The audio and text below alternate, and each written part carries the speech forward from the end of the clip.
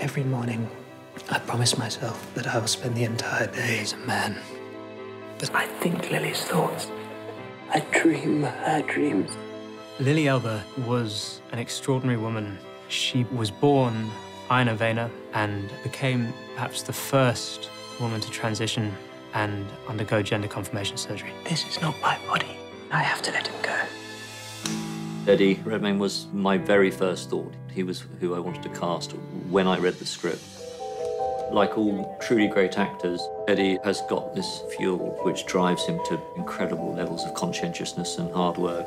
It's a part that takes a great actor, and Eddie really takes us there through all the levels of becoming Lili. What was important for me was meeting men and women from the trans community and hearing about their lives and what they've gone through, and they've been so giving.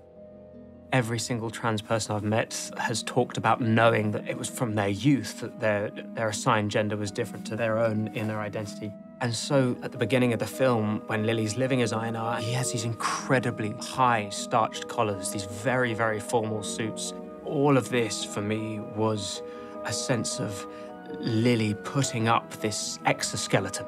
A lot of our conversations were about, rather than the character kind of learning to be something new, it needed to look like Lili was learning to shed Einar. And so one of the things I looked into is, when was her inner self exposed? As it were, the sort of subconscious moments in which her true gender spoke. It's Lili. Exquisite. Eddie has taken on this part with such sensitivity. I just wanted to embrace him the first time when I had seen him playing Lili.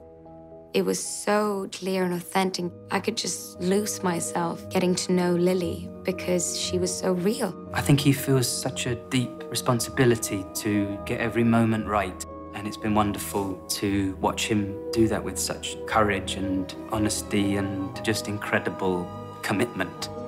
For me, this film is a reassertion of the profundity of love. What an extraordinary thing it can be, how it is not defined by gender, by sexuality, by anything. It's something other. It's about the soul.